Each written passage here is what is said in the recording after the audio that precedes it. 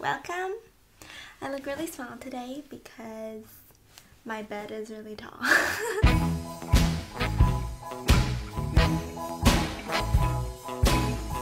Today we are here to talk about my February reads. I read 4 books this month. Hold on. The first book I read this month was Neon Gods. It was a smutty romance book. It's a Hades and Persephone retelling. I think I gave this 3 stars on Goodreads. I mean, I knew I wanted to read Hades and Persephone retellings, and I searched around for like one that seemed like it would be better. And it was still pretty cheesy, but I did like it. The smut was super hot, and it was just a nice, fun little romance book. And it's actually the first smutty romance book that I ever sought out to read, because before this, all my smut consumption has just been through Tumblr, so it wasn't super great writing as I expected for these types of romance books, which is very unfortunate because it's as if they don't try to put effort in the writing. Like, okay, yes, we want smut, but we also want well-written stories. So maybe I'm just gonna have to write that myself one day. The second book I read this month was Bunny by Mona Awad.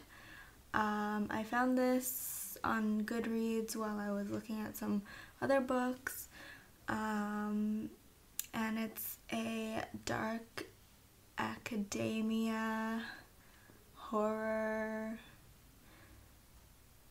Mean Girls / Heather / Frankenstein book. Yeah, it's very bizarre. I am planning to write a book review blog post on it, and I haven't done a book review blog post since I started my blog, because I kind of forgot that I kind of started my blog with that direction. So yeah. How do I explain it?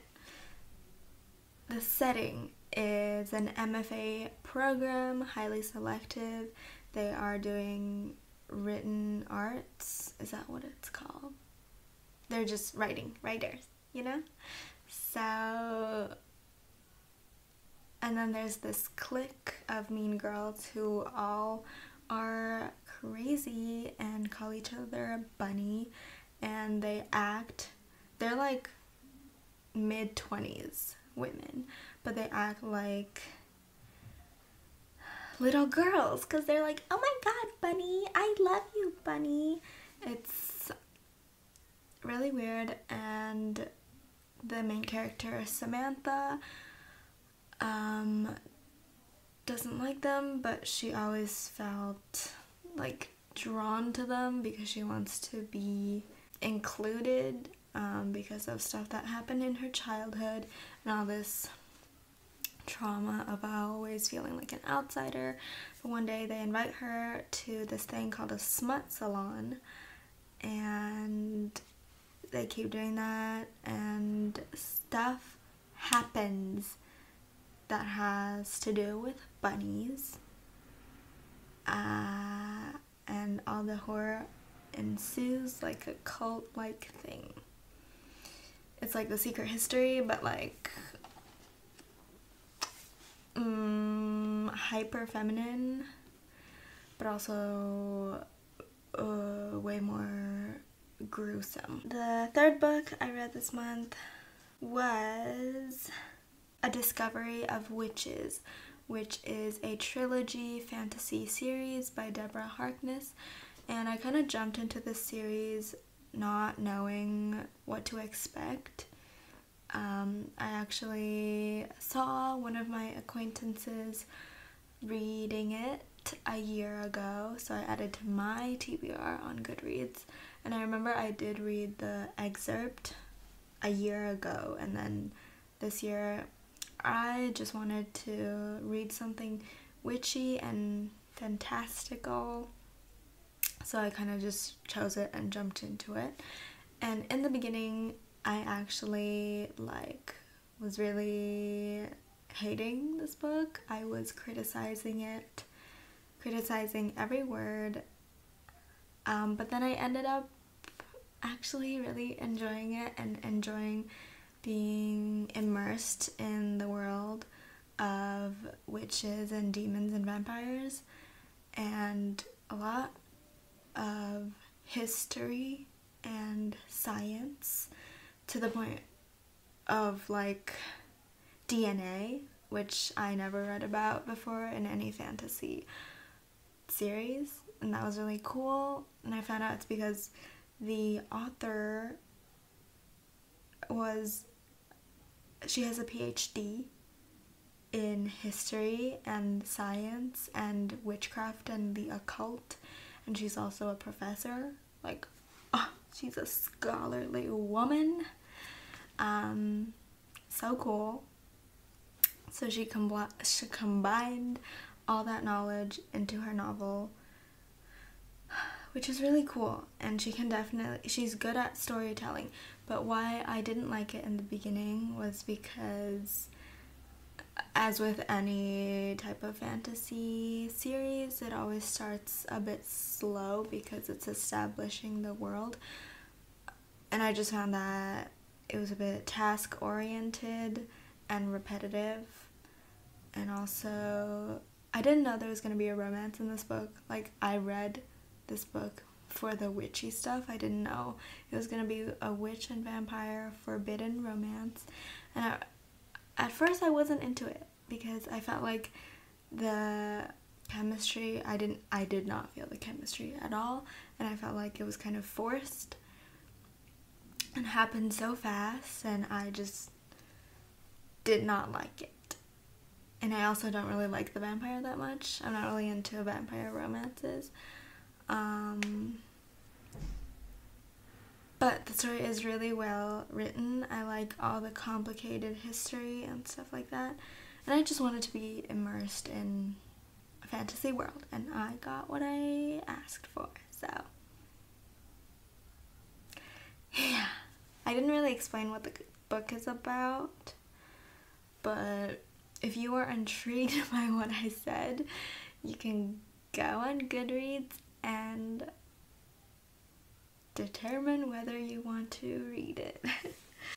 So then after that I started the next book in the trilogy, because I missed the world when I finished the book, so I started reading the other book, and I'm not done with it yet, so I'll be talking about that in my March reads.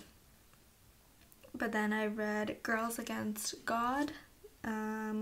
Girls Against God was by Jenny Hval. I read her other novel called Paradise Rot last month, and I think I liked Paradise Rot better. But Girls Against God is a experimentalist fiction novel, so it was really weird. There was a lot of stuff about witchcraft and very feminist and anti-patriarchal stuff. It's a very in-your-face book. I don't know how to explain it, but I just felt like that. It's really straightforward. I mean, it began with the sentence, "I hate God." Oh, what a way to start the book.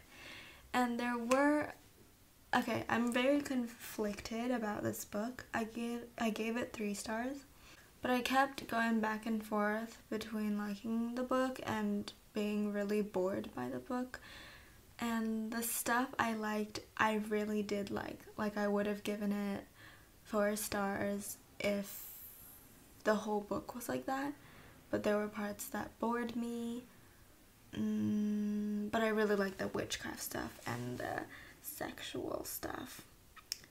The last book I read, I technically finished it this morning in bed, but I'm just gonna count it as a February read because it was another Hades and Persephone smutty retelling, because, you know, it was February and it's winter and I love Hades and Persephone. I'm also gonna give this book 3 stars, and I enjoyed it, and there were parts I didn't like. I think the smut in Neon Gods was more well written, but it was still sexy. Like, I love the sexual tension, and some of the parts of the writing was actually really beautiful, but I feel like I'm pretty sure this book was self-published and it was not edited because there were many errors in the book, like grammatical and spelling ones.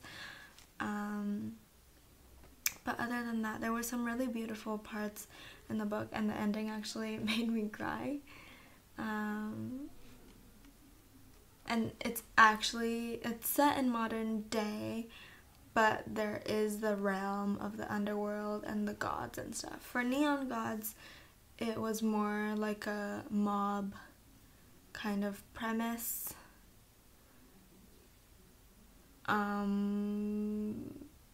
But yeah, I didn't like it. I mean, it was just a smutty romance, so what was I expecting? But still, I am one day going to write a smutty romance book that is going to be well written. Oh my god.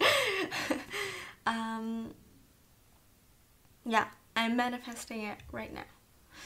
But the smutty parts, it was hot. The sexual tension was there. I just don't like some of the words that the author used, like speared. Like, dude, this is supposed to be sexy. It's not supposed to sound painful. So sometimes I did laugh when I was reading the smutty parts because of the word choice.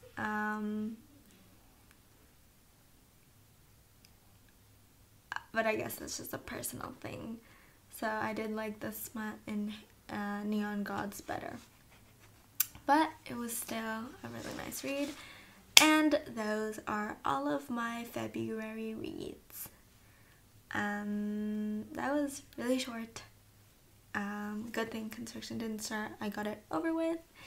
So thank you for watching this video, and hopefully you got some good recommendations. I think that my favorite book this month was Bunny. So check that out if you like weird and sexual books. And comment if you have a recommendation for me based on my books that I read, or just a video recommendation, or just whatever. All comments are welcome. So yeah, thank you for watching, and I will see you soon.